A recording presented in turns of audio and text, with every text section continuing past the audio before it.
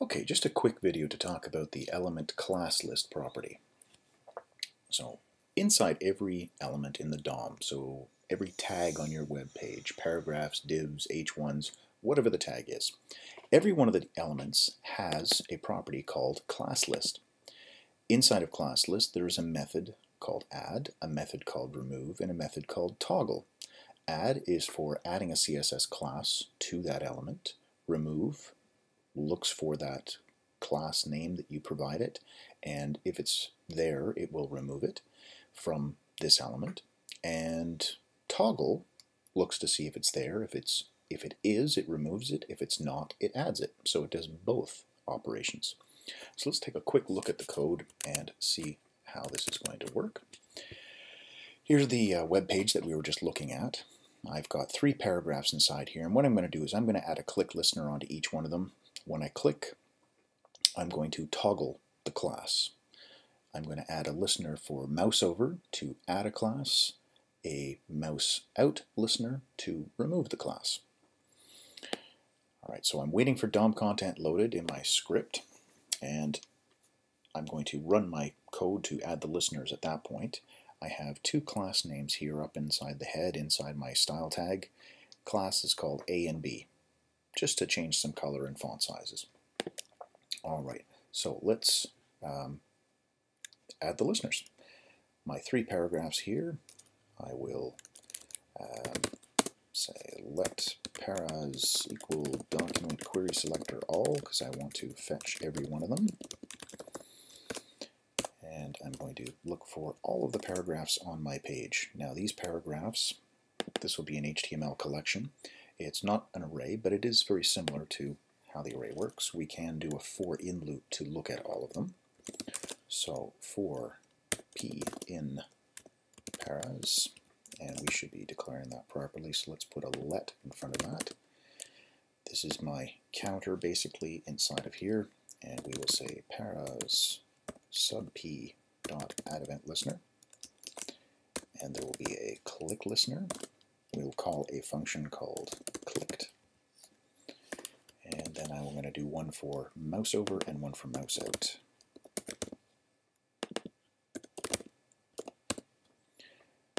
So add a, remove a, and on clicked what we're going to do is we're going to toggle. So mouse over will add the class A, mouse out will remove the class A, clicking is going to toggle the class B. That's just what we're going to do.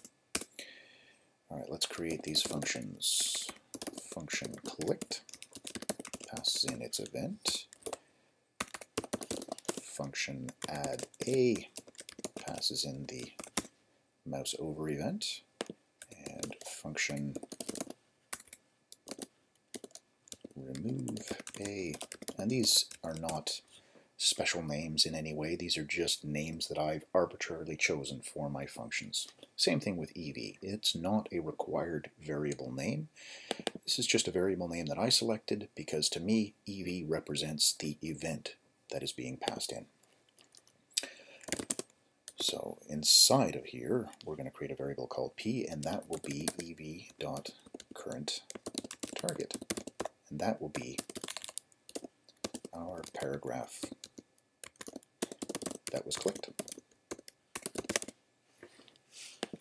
Inside here, ev.current target, that will be paragraph that was moused over.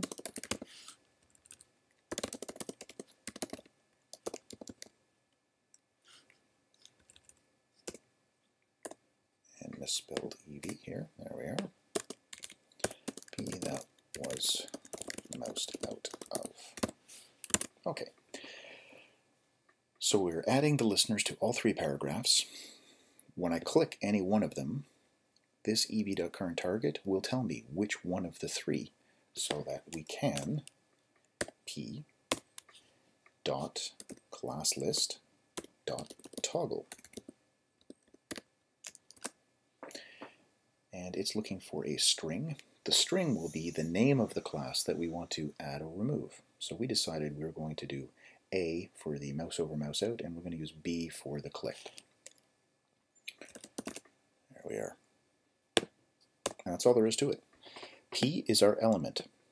So EV is the click event. EV.currentTarget is the paragraph, which is the element that we want to work with. And so the element.classList.toggle. This will add or remove that class. So let's take a look at our page. And we should have our listeners here so that when I click, alright, click is showing up, but I'm not seeing anything showing up. Favicon, no, that's not an issue. ClassList.toggle B.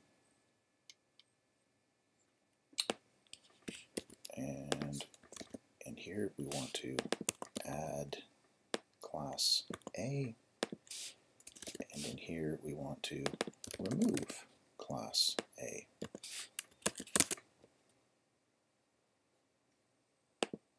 Make sure this is, okay, there we go. So there's the mouse over working, mouse out working.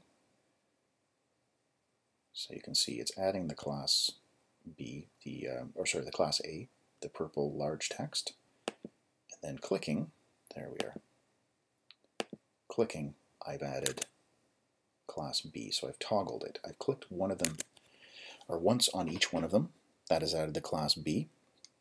I click again, it removes the class B and lets the class A. There we are. So the mouse over, mouse out,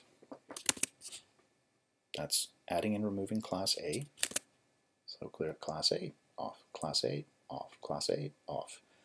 But if I click on it, I'm also adding the class B, and because of the way my CSS is written, if we look up here, A and B are working with the same properties, but this is the order that they're written in. So if I've got both class A and class B on a paragraph, this one is going to win out every single time. And just to show that it is still working, I'm going to put a border, 1 pixel solid red, in the class A. So when I add or remove class A, I should also see the border appear and disappear. Refresh this, make sure we've got the latest script. There's the red border. I click. Now the red border is still there, but it's the green text. So there we are. You can see that the red border is appearing and disappearing as I do the mouse over, mouse out. I click again to remove it, and I'm back to the font color and font size that were being used. So we can click on all three. There we are, class B is added. Class B and class A, class B and class A. Just like that. So, ClassList gives you access to the list of all the CSS properties that you would have on any element in your page, and these are the three methods that we will use to add or remove or toggle. It's the same thing as if I had written inside here, class equals, and a class C, and a class D, and a class E, and a class F. This is the class list. Whenever there's a space inside here, that's the separator between multiple class names. Alright, so I will leave a copy of this code inside of, as a code gist in the comments. The link will be there. Thank you very much for watching. If you have any comments or questions, please leave them below.